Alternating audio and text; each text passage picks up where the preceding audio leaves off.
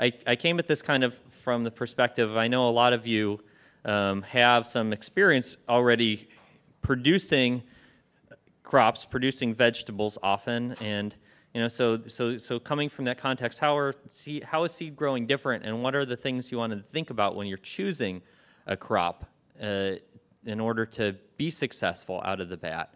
So first thing I was going to talk about was timing, and so there's a few different aspects of when we think about how is growing seed different when it comes to timing.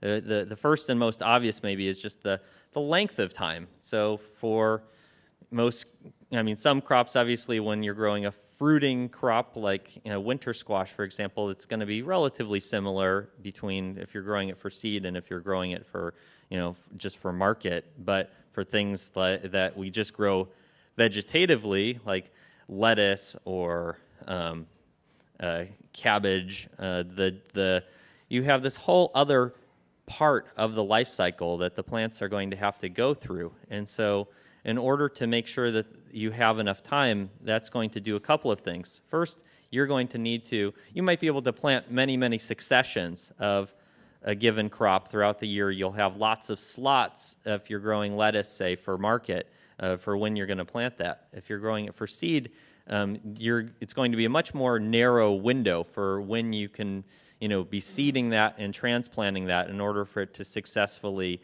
mature seed and be able to harvest it before the fall and winter rains come. So that's the first aspect of timing, is that you're going to have a relatively narrow planting window. The second aspect of timing is it's going to be in the field for so much longer, and so that affects a number of things. One, it affects your kind of the cash flow and the profitability kind of on a per acre basis. And this is something I come from California, and so this is always a challenge for people considering seed growing in an area that allows for multiple crops on a given piece of land. You're all of a sudden having to switch that, and potentially where you could have maybe had 3 crops in a year, or 2 crops and a cover crop. Now you've got just a seed crop, and so the value has to be there either internally or externally to make up for that additional time that it takes to grow a seed crop.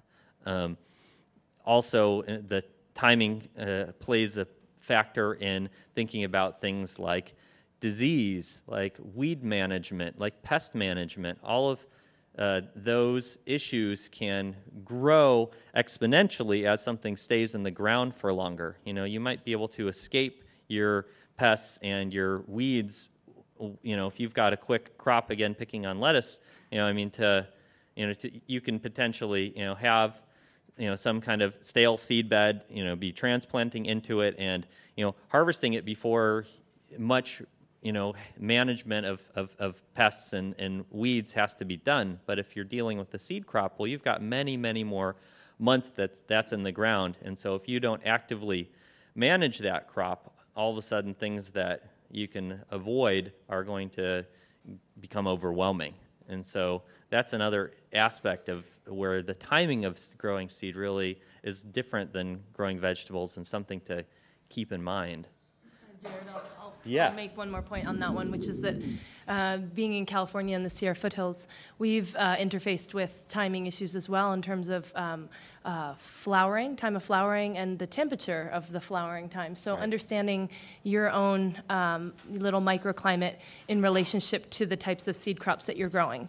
Because if you, like one time we grew a huge broccoli grow out, and we had an unseasonably warm March, and we did not get a single broccoli seed set on 500 broccolis that we'd rogue down to, and so we learned very quickly about how to plant broccoli with the right timing so that we would get adequate seed set. So it's learning sort of the intricacies of each crop in relationship to the land that you're growing it on.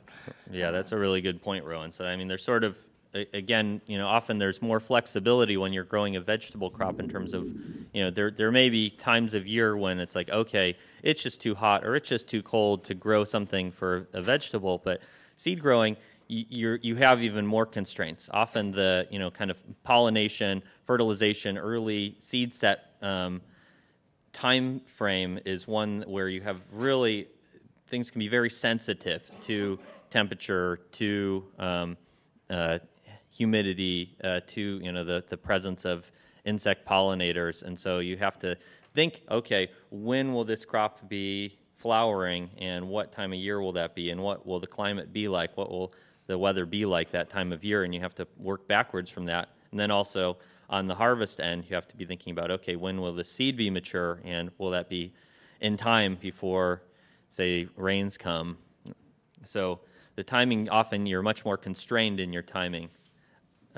Spacing, this is often the case where for seed growing, it's going to require much wider spacing for producing seed of a crop relative to just growing it for a vegetable. So, where you might be fitting, say, 3 rows, 4 rows, 5 rows of, lettuce on a bed, now you're going to have to be going down to, a single row or maybe a double row, and much more widely spaced between plants. And so thinking about that kind of spacing in the context of, okay, well, can you do both seed production and vegetable production in the same place? Some people take advantage of this difference in spacing to be able to first grow a vegetable crop and then thin it out and then make it a seed crop. So that's one difference in terms of how you're spacing. It's wider spacing, and that comes into play for a couple of reasons. I mean, so the first is just that, mainly, seed crops are going to get much bigger than a vegetable crop, and so if you don't allow for wider spacing, you're going to have, it's going to be, a much denser crop which can allow, diseases to spread more easily and will make harvest harder. So irrigation, difference in irrigation is that basically general rule would be once a seed crop is beginning to bolt and flower, there becomes a much more increased risk of running any kind of overhead irrigation, and because you're creating opportunities then for disease issues. And so this is there's 2 parts of that. First is, okay, planning ahead for your seed crop so that way you have a way to be furrow or drip irrigating your seed crop once it gets to that point. But the second, and this is something that I often hear people who are doing mixed seed and non-seed production, is that you have to think about what crops are around that seed crop, because you might need to be, if you've got a lettuce crop or a carrot crop that you're trying to germinate those carrot seeds and you need to be overhead irrigating, well, that can't be right next to your seed crop that's finishing up. And I see that again and again where people, if you don't plan ahead, to think not just, okay, what's growing next to my seed crop now, but if it's something that's going to come out and something new is going to come in later, what's going to be there later. I have some diagrams too in my slides. Okay, yeah, so Rowan will detail that. So that's an issue in terms of planning for irrigation, not just of your seed crop, but of the surrounding crops. Other thing to consider is when we talk about pest and disease management, and Frank's going to talk about that at the end of this talk before lunch, is that you can have an issue where one of the big challenges with seed is that you can have everything seeming to go well, and then at the end, if you've got a disease that is a seed-borne disease, or you've got a pest that managed to reduce germ, everything could seem pretty close to fine, and then it's often a yes or no, like is this good or is this bad? Whereas in vegetable crops you might just have some coals that you're taking out, and seed you may end up losing a whole crop if you've got a disease that is problematic. So knowing your diseases, especially the key seed-borne diseases, becomes much more critical when you're growing seed crops. Final kind of thing, again, considering which seed crops you want to grow, is the thought about kind of cash flow and risk.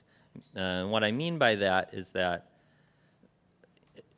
you often, not only do you have a much longer timing of growing your seed, much more time in the ground, much more, potentially more inputs into it in terms of labor and land, but you're going to have a much longer, slower payout. You know, if you're growing something wholesale, you know, on contract, well, once you've, you know, pulled that out of the, once you've harvested that seed, you've got to get it cleaned, and then it's got to go to the seed company.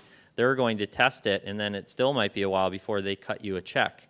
And if you're dealing with something that's a biennial, you know, a 2-year crop like, you know, carrots or beets or something like that, you know, you might be, you know, it might be a year and a half between when you know, first planting that seed and when you're getting a check for it. And so, you know, if you don't have a plan in place to manage your cash flow, it could be really, you know, you need to be able to wait for that money to come for you.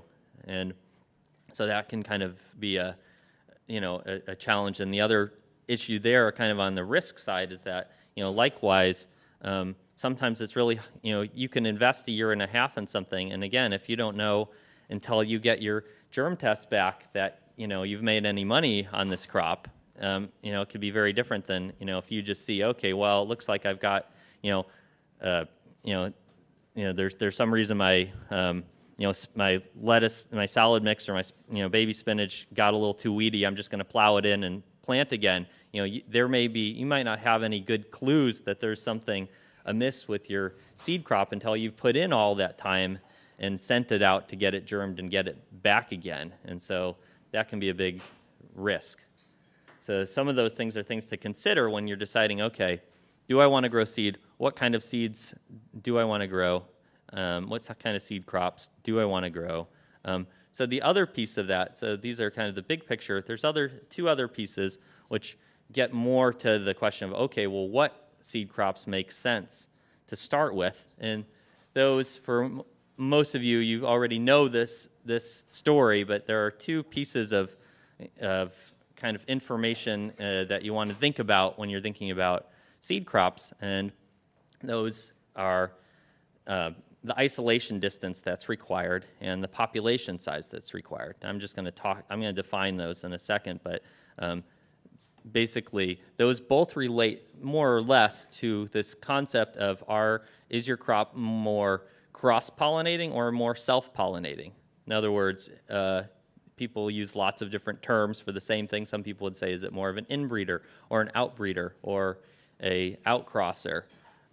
And for convenience, most of us tend to just divide the world into half and say, okay, that's a selfer, that's a crosser. But really, it's a spectrum, and there's this wide range of things that primarily self-pollinate, where they're getting most of the seed that's being produced as the result of a pollination between, you know, within a single, you know, within each flower, versus cross-pollinated, where pollen is flowing from other flowers, potentially from other plants in the field, and then resulting in a pollination development of seed. What you see is on the spectrum, and one of the things with biology, of course, is there's lots of caveats and exceptions to every rule, but, you know, this is kind of more or less how you could picture things, as, you know, with peas and lettuce being on this highly self-pollinated spectrum, things like, you know, escarole and endive being over there, you know, most common beans being over there, and then, you know, transitioning over to more and more cross-pollinating as we go down the spectrum. And besides this just being a fascinating piece of biology, this is relevant to you as seed growers for two reasons. So the first that I talked about is this idea of isolation distance, which is basically how far do you need to grow your seed crop from, how far do you have to keep it separated from another flowering variety of the same species. So the key here is of the same species. And this is one of the things all of you as seed growers are going to want to learn your Latin or your Greek, because what really matters here is species. And of course, there's some exceptions there too. Some things that are defined by species still can cross, and but more or less, it's a good thing to know. You know, most of you already know there's multiple species of squash, and they can often, you know, live side by side without cross-pollinating. But you can grow a, you know, Cucurbita pepo gourd and a cucurbita pepo summer squash and a cucurbita pepo pumpkin, and they're all the same species and they'll cross. So knowing what the species is will tell you, okay, if I have something of the same species and it's going to flower when my crop is going to flower, I need to keep it isolated by a certain minimum distance, the isolation distance. And this distance is by and large depending on how highly self-pollinating the crop is, how, if it's cross-pollinating, the pollen is carried. Is it being carried by an insect or is it being carried by the wind? And these distances tend to increase as something becomes more cross-pollinating, as it pollinates by wind instead of insects. But to get to the idea of, okay, well, what crops make sense to start with, often we're looking at the ones that are more highly self-pollinated, that require slightly less isolation distance. This is really nice, especially if you are trying to integrate seed into a diverse farm, because then you're not, one of the big challenges that people face is, okay, if you're growing a seed crop, that might cross off, a whole species for your market production, because you don't want to have accidental cross-pollination. If you're dealing with something like peas or lettuce, you can still be growing other varieties, either other varieties for seed, multiple varieties for seed, or varieties for seed and varieties for market. If you're growing corn, you may not really have that option unless you've got fields that are far enough apart from each other. Something to keep in mind here, first off, all these numbers, and probably ones that are even more accurate and specific, are in our seed saving guides that are on the table, and you can, there should be enough for everyone to walk away with one of those. And second is that this isolation distance, like so many things in seed growing, depends. So it depends on a number of things. It depends on, first, how big of a seed crop are you dealing with, and how big of a area of flowering, of flowering crop of another variety of that same species are you dealing with. So if you've just got, a little, 10 by 10 foot patch for seed, and there's another little 10 by 10 foot patch of something, that's half a mile away, well, that's maybe fine, but maybe if we're talking about 2 acres of something and 2 acres of another thing, then there's just that much more pollen in the air, there's that much more places for that pollen to land, so that becomes something that you gauge sort of the risk of cross-pollination on, is how big of a plot are you growing for seed. Another factor when you're thinking about this isolation distance is, are there any kind of barriers? Is it just an open field between potentially 2 things that can cross-pollinate? Or are there trees or some sort of interesting thing for insect pollinators to stop at and scrub themselves on and maybe never go past? Are there buildings in the case of something in a more urban landscape? So some sort of physical barriers can allow you to decrease these isolation distances somewhat. Another factor that would allow you to decrease these isolation distances really, well, one of the things to keep in mind here is it really is sort of about risk management. Life is messy and cross-pollination happens, and the question is how much are you concerned about an occasional cross-pollination event? So, the classic example would be in the world of, kind of larger conventional seed production, when they're deciding how far to isolate fields between different productions of the same species. They're going to say they might just say, well, it's just if you're growing one species or one variety of red beet, and you've got a neighbor that also wants to grow red beets for seed, you're going to need a mile apart, say. But if you're growing red beets and your neighbors are growing sugar beets, then you're going to need 3 miles or more. And the reason being that, well, if 1 in 1,000 or 1 in 200 seeds are the result of an accidental cross between one red beet and another, how noticeable is that going to be? How much of a problem is that going to be? And can we accept that?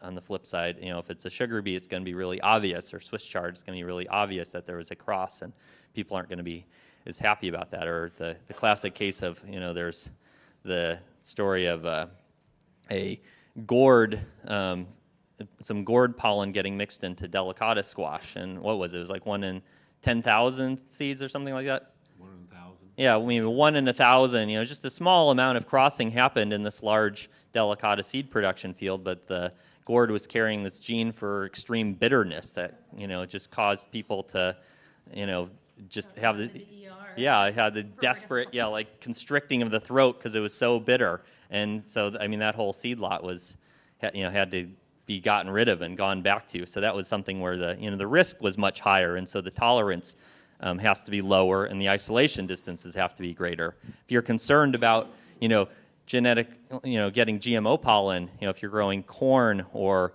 beets, you know, or more and more things, you know, popping up every day, you know, squash, you know, now a little bit, and, you know, more coming down the pipeline. You know, if you're concerned about, you know, having a zero tolerance policy for GMO, either because you're doing GMO testing of your seed lots, you know, or because of your personal philosophy, well, then you're going to really need to make sure that you're well isolated from any potential sources of contamination. So all of those are kind of factors that can shift this isolation distance up or down. But again, you know, when you're considering what seed crops you're going to be able to grow, you know, think about, okay, how much, you know, what other crops of that same species do you want to be growing at the same time? Do you have enough space to be able to isolate them or not? And if not, then, you know, you may only either be able to grow a single variety, or you're just maybe not going to grow that particular crop for seed that year. Let's see, what was the question again? Oh, what's the best way to do GMO testing? Yeah, I don't have a good answer for that. I don't know if anyone. We've been Yeah. testing on our farm. Yeah.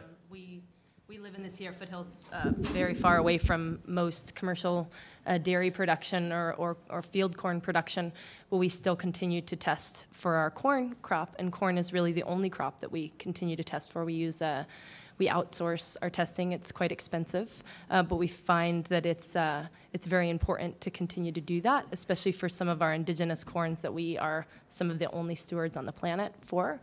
We use this company called Genetic ID, and I don't foresee it getting any cheaper, but it's a necessary thing that we do year in and year out. I don't know if any of the other panelists are doing exactly. And as a seed company representative, you know, if we contract out seed, we take responsibility for doing in-house, or we in-house take responsibility for getting that seed sent out to be tested, because it's important to our customers. We don't make the grower incur that cost, which helps, you know, if you have a relationship with a seed company who can help sort of subsidize those costs in some way, shape, or form. But as a seed producer, you know, for your own use, yes, you have to incur those costs, but I think that understanding your sort of like pollen landscape in your environment is very key, and I think that those tests help to sort of identify potential contaminants. Frank? Yeah. Did you have any positive hits, and what's the threshold they're testing for? We are 100% clean, and we have. And what threshold are you testing? You know, I don't hold that information in my head, but I can get. I can tell. Okay. Yeah. I think. Yeah.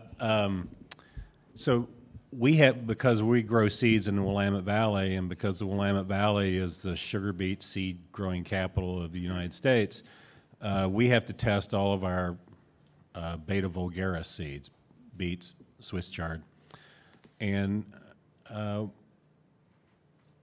it's required in some of our contracts that either we test the seed or else the company will test the seed. And because we also retail our own seed, we just go ahead and test it ourselves and pay for it ourselves. The cost is approaching $300 a test.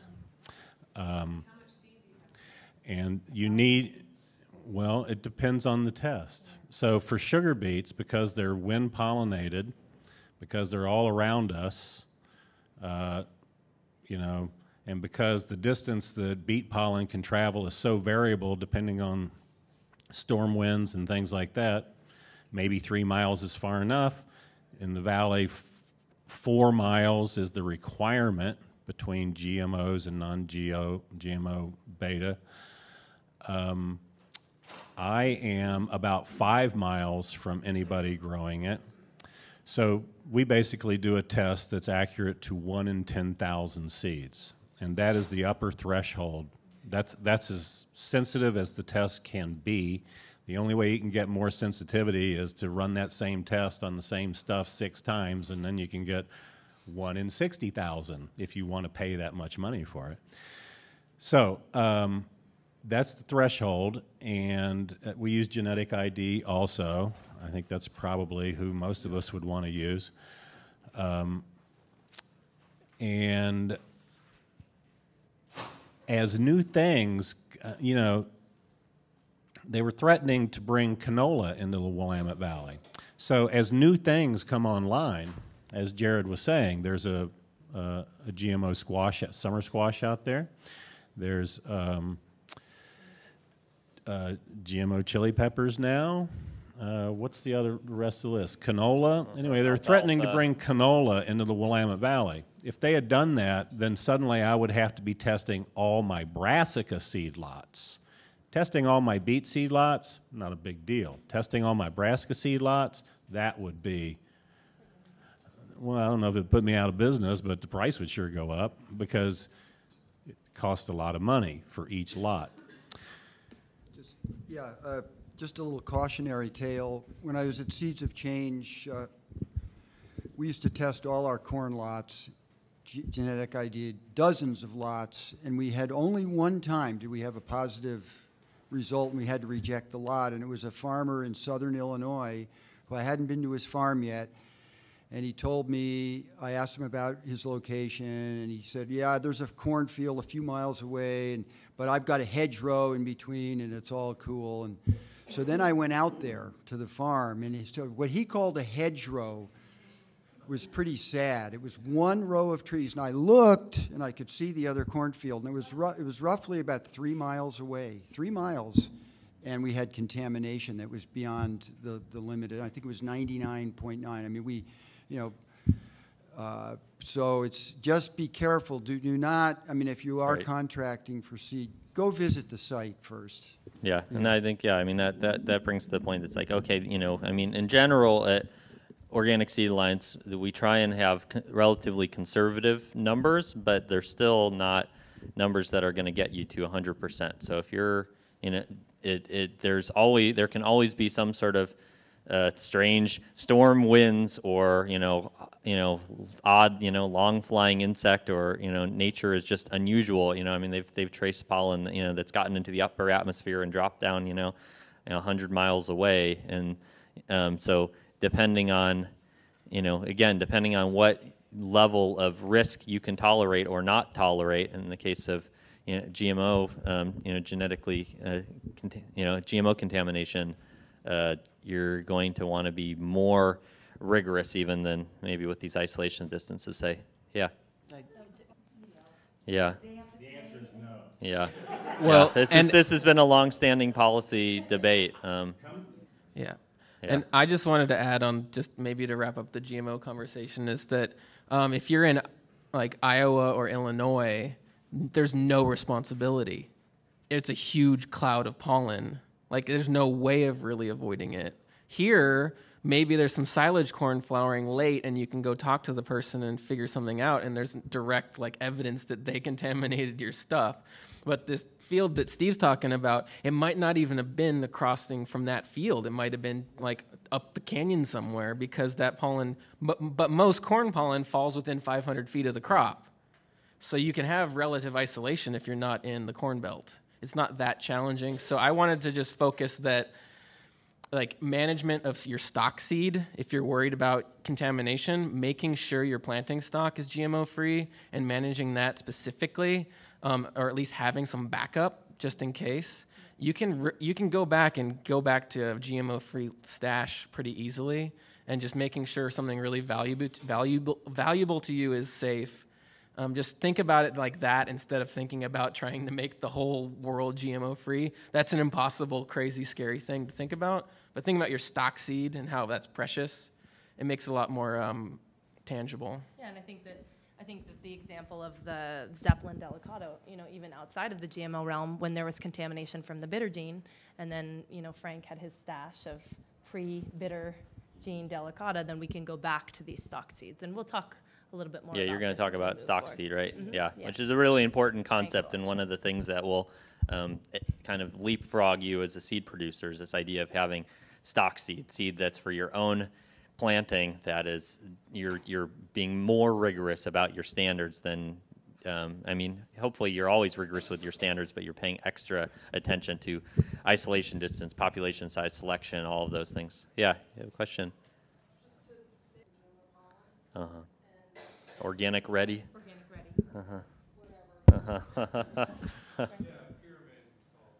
Pyraminx. Yeah. I just wanted to point out that is not a terminator. That term gets thrown around, and that's not what that is. That's a genetic lock and key. The problem is we're being forced to put it on our stuff. They should be putting it on their stuff.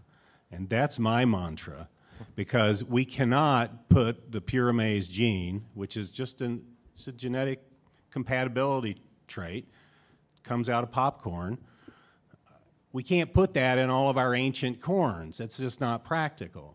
But the guys that are producing the problem, that's what they do. That's their whole thing. They're the ones who do that. We need to put the pressure on them to keep their stuff locked up, not to put locks on our stuff to keep them out. That's what I say, anyway. Thank you, Frank. Okay. So just to wrap up what I was the last little piece before pass it over to Rowan to talk about the year of growing seed, I was going to talk about the second kind of overview piece of information that you want to think about, which is the population size. So this is how many plants do you want to be harvesting seed from in order to maintain appropriate diversity and avoid inbreeding depression and avoid loss of vigor over time. And just like isolation distance, what we find is that as we get into crops that are more and more cross-pollinating, you need to be saving seed from more plants. And there's lots of exceptions here and lots of debate about the right population size. And, all of these are kind of guidelines with the idea that, certainly produce your stock seed, trying to be as rigorous as possible. And you may, over time, learn that, okay, well, maybe you can get away with fewer plants than is suggested here for certain species and certain varieties even. You find there's actually variety to variety difference in terms of how much they tolerate inbreeding, meaning how much they tolerate being pollinated by very close relatives, which would happen when you have a very small population. So, again, the peas and lettuce side,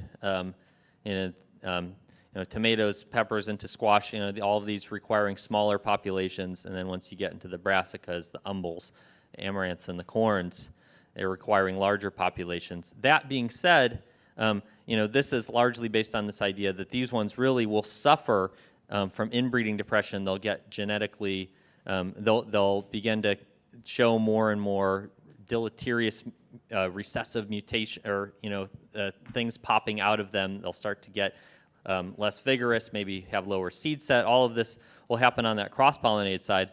But you may have really diverse material that, you might have a very diverse mix of lettuce genetics in a variety that, even though it doesn't deteriorate in terms of the vigor of the crop, if you're just saving seed from one or two plants, you might be accidentally losing some important genetic diversity. So there's other reasons to have large population sizes.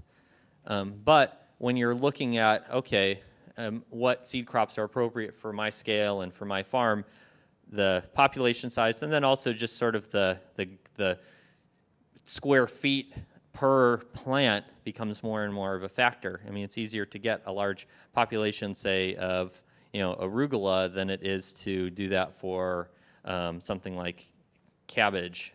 So thinking about how much space do you need?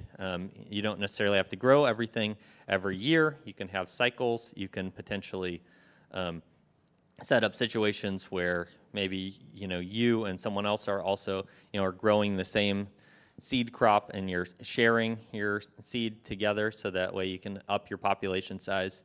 I know one of the challenges that a lot of seed growers face that are really diverse seed producers, it seems like, is that, you know, it may not be an issue necessarily that they don't have enough land to grow the population size. It's just that they may not actually sell enough seed of those crops to justify, you know, growing whatever, you know, 200 parsnips. So you may end up with more seed than you need, depending on what your outlet for that seed is, if it's retail or wholesale. I don't know if anyone has anything they wanted to share about population size.